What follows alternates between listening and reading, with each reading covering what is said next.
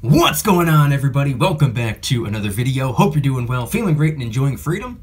It's a great day to have a great day. Today we're going to be talking about the spot price of silver falling back into the $22 an ounce range, but we also need to talk about the Federal Reserve's tapering and rate hikes, an update on the announcement yesterday. We're going to get into it, but really quick, just in case you're new, make sure to subscribe for daily videos, subscribe to my second channel for weekly videos, get yourself some DYDSS merchandise, come and join us in the Precious Metals VIP Club for giveaways, deal alerts, live streams, and a whole lot more. And of course, last but not least, go and get your 2 free stocks by downloading Webull and funding your account. Tell 3 friends this month, and Webull's going to give you at least $150 worth of Amazon stock for free. Everything is linked in the description. Okay, so today is Thursday, January 27th, 2022. The current spot price of silver, as I'm filming the video, is $22.92. It's down 57 cents, or down 2.43%. Solid red day for silver. Spot price of gold is $1807.90. It's down $11.50, or down 0.63%. And of course, the gold to silver ratio is in the 77 to 79 to 1 range. But again, that's as I'm filming the video, not as I'm editing, posting, or as you're watching. So head on down to the comments and let me know the date and time you're viewing the video and what the current spot price is for you. I'm always curious. So today, I wanted to talk about the silver and the gold. Obviously, we have a nice little selection on display right here. Some fractional gold coins at the top, some silver bars there in the center. Got some miscellaneous silver coins as well. But I think before we can even get into the money, we need to first talk about the currency, and even more so, the Federal Reserve's meeting and Jerome Powell's announcement. So if you didn't know, the Fed just finished up their 2-day-long meeting yesterday regarding the taper and raising rates. Leading up to the announcement, we had our first proper green day of the entire year so far, with the S&P, the Dow Jones, and the NASDAQ all doing insanely well. This lasted the entire day, up until about 2 p.m., which is when the Federal Reserve released their statement. So first things first, when it comes to the taper, the Federal Reserve has been buying over $100 billion, with a B, $100 billion worth of bonds every single month. This is just a temporary thing, and yesterday we learned that they'll be reducing the bond purchases by $30 billion a month, every month through March, until the taper is complete. This was initially seen as good news because there were a lot of fears that they were going to pull the rug out from under us by stating that they were going to end the taper sooner than planned and begin raising rates early. But that turned out not to be the case, and the Federal Reserve plans on sticking to their strategy. And then moving on to what is perceived as far worse news, rate hikes. This is where things started to get ugly. For the last year and a half, interest rates have pretty much been non-existent. This was the Federal Reserve's attempt to keep individuals and corporations spending money, because borrowing money was inexpensive at the time. The more money you borrow, the more money you're going to spend. That's just how the economy works. We have a consumption-based economy. But this upcoming March, when the tapering is done, that's going to change. According to the Federal Reserve, rates will be raised minimally over time until they're confident they can raise rates to where they should be without counterproductively sending us into a recession. And then, after the release, Jerome Powell came out to speak and answer questions. He was asked if there's a possibility that we could see larger rate hikes or more frequent rate hikes than expected. He told us that it's not off the table. This created more uncertainty, which sent the market in a downward spiral, so much so that it completely erased all of the green that we saw yesterday and sent us into the red, right across the board. Powell also made some other comments that didn't exactly help. At one point, he said that high inflation is persistent, which obviously no one wants to hear. And then when asked whether or not the Fed's decision could potentially hurt the labor market, he said something about how with all the job openings we currently have, shouldn't be an issue. Which, yes, that's true, but it's not a good thing for it to be true, because all the job openings, that's just a euphemism for a nationwide unemployment crisis. So that was pretty much yesterday's update in a nutshell. Let's see how the market is behaving today. Surprisingly, so far so green. Now, of course, I'm filming this video at 10:30 in the morning, and already we're seeing a massive drop, but overall, we're still up.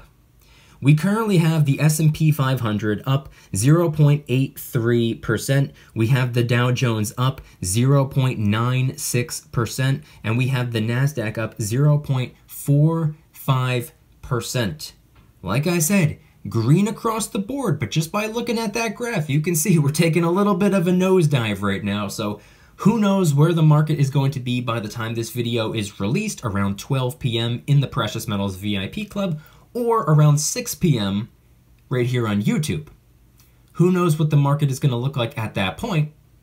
My honest expectation is we're probably going to end up closing in the red, and that's not a psychic prediction, by the way. That's just by going by every single day of this entire month so far. We've either opened in the red and closed in the red, or opened in the green and closed in the red. It seems like every single day we end up lower and lower and lower, which, by the way, I'm not mad at. But let's take a quick look at some of the biggest tech stocks out there, because the tech sector has been carrying the weight of the entire market for the last year and a half. First up, we have Tesla, tech on wheels, down 7.21%. That's for a very specific reason. I'll save that for a different video. Apple is actually up 1.58%. And then, of course, we have Amazon up 2.13%. So tech, for the most part, doing very well today. Tesla, not so much, but again, that's a story for a different video. Tech is doing very well, especially Amazon. And speaking of Amazon, if you have the opportunity to get $150 worth of Amazon stock for free, you should, by all means, capitalize on that opportunity. Like I said before, if you download Webull and fund your account, they're going to give you 2 free random stocks just for doing so. And then if you refer 3 friends to the app, Webull's going to give you at least $150 worth of Amazon stock for free, with the chance of winning all the way up to $3,000 worth of Amazon stock for free, which is more than an entire share of Amazon. All you got to do is click that little invite button, send it to 3 people that you know. It's quite literally that simple. Webull link in the description. Now, moving away from the stock market, moving away from the tech sector, moving away from the Federal Reserve and Jerome Powell and the tapering and the rate hikes, let's now talk about the silver. And the gold as well, but mainly the silver.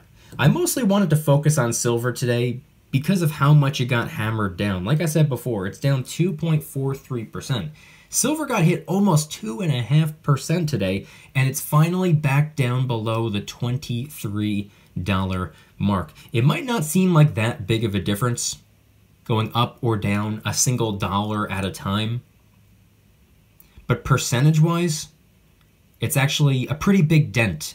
And obviously when it moves in an upward direction by $1 or so, it's a pretty big jump for silver, being that spot price is so low at this point.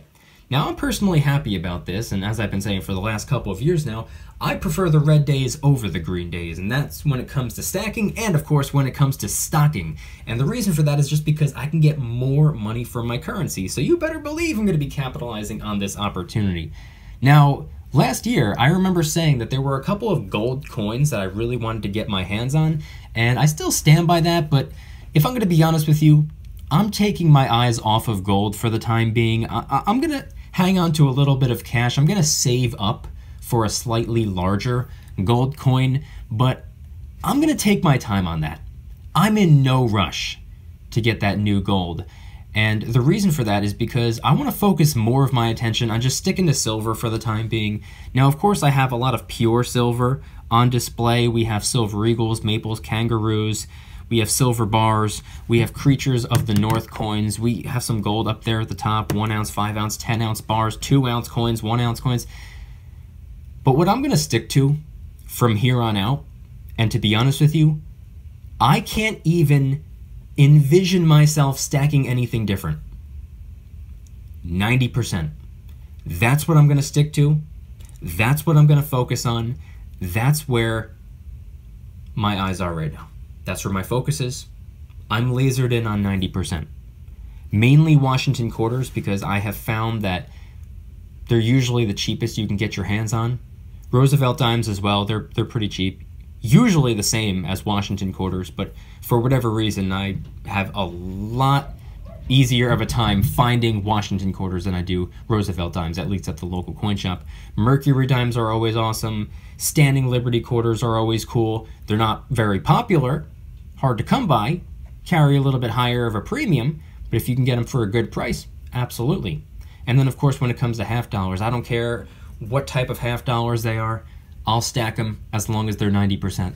That's what my focus is, and as I've been saying for the last couple of days, the precious metals, for me at least, it's my way of financially playing defense, and even though I don't believe I am in the stage of the game where I need to be playing defense, I don't think the other team has the ball. I'm pretty sure my team has the ball, so I'm a little bit more focused on playing offense at this time, but it's still important to have a strong defense as well, which is why I'm going to continue building and continue adding to the foundation of the stack. And the foundation of my stack, for the most part over the last couple of years, has been the Silver Eagle, but that has slowly but surely been transitioning to 90%.